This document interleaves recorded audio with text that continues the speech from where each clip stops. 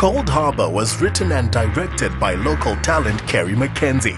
She wrote the lead role specifically for Tony, and we understood why when we met him for a private screening at the offices of the film's distributors. What an appropriate place to meet. I'm talking the who's who meet here to view all the best films. Well, yeah, this is our private viewing room.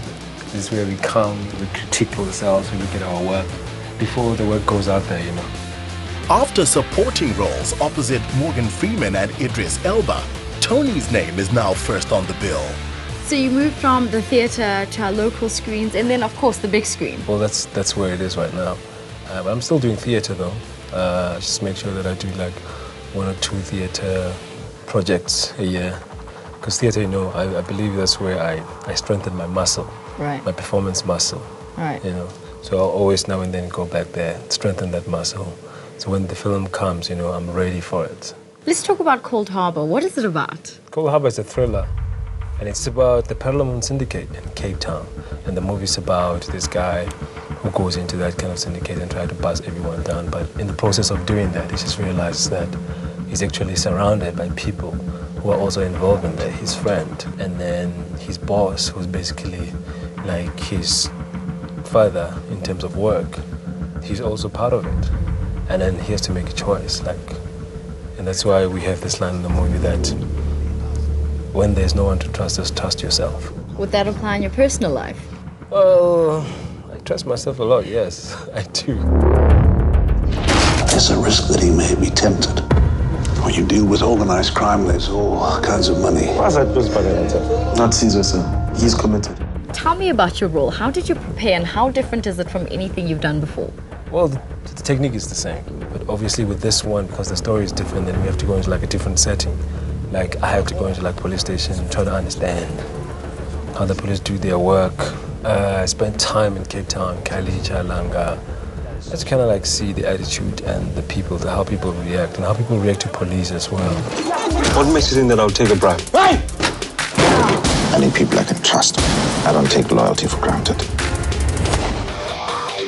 The camera will immediately pick up if an actor is overweight or out of shape.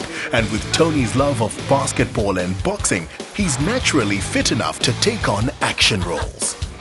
I think sometimes people don't understand that acting is actually a physical art form. Well, I choose to make it an active art form because, doing things like training like this, boxing, if you do fight scenes, it doesn't look awkward.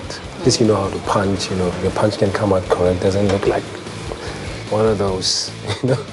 So it really helps, and because I do my own stunts as well, it helps to just keep me focused and keep me doing my things correctly, you know. You've had some absolutely amazing roles. Which moments kind of stand out for you in your career? I remember playing Jason Chabalala in Invictus, Walter Sisulu, and Long Walk to Freedom.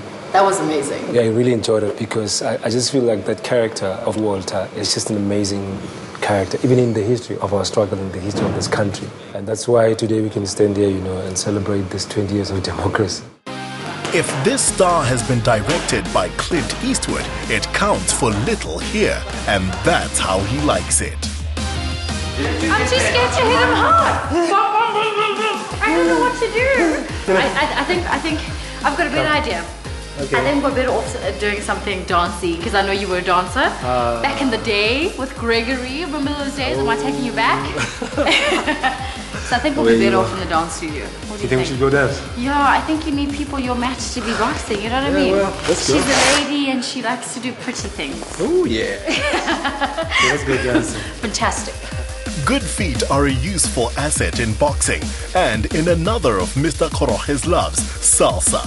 It's a world far from his upbringing in Mangaung, but his teacher thinks he was born to it. We're going to take you down to do salsa and just see what's going on. So tell her, let's see what this lady's got. She's actually a ballerina. Wow. She does one of those... Okay. But it requires a different technique. Salsa is a bit looser, you know, we're going to get the spine going, you know, it's more rhythmical, so you're going to love it. Tony, when you started your career, did you know that you'd have to be an all-round entertainer, not just an actor? I don't know when this passion started. I just started doing things, and as I go along, I pick up things, and mostly things that are arty. So this is one of the things that I picked up, like salsa, and it's actually great. It also works well, you know, with my performance. It helps with the performance somehow. In his personal life, Tony's dance card has had room for only one name, that of his wife of 11 years, the mother of his child, and fellow actor and cast member in Long Walk to Freedom, Standiwe Somi. You must be so proud of him, the awards he's gotten, directing, and really telling South African stories, which a lot of people aren't really doing. This is just who he's always been. From community art centers, everyone will tell you he's been the guy saying, let's tell the Shaka Zulu story, let's tell the Mshasha story. So proud of him. You were also an actress, and the only time you guys did a film together was Long Walk to Freedom. Just a beautiful African love story, you know, why not? That through politics and all those things that were happening, people were falling in love, you know. So how would you look at me on screen if we do that love story? I look at you as my direct. Like, I know we are. He's so strict. He was like, stop, please be serious. Do you know your lines? Like, I was like, don't embarrass me. Yeah. But, yeah. Since you have a dance champion living in the house, do you guys ever dance together? He's too good. I'm embarrassed. I'm like 2 left feet. In 2010, Hollywood magazine Variety listed Tony as a talent poised to break out, and he's made good on that by having just won Best Actor at the Durban International Film Fest for his role in Cold Harbour. Congratulations, Tony.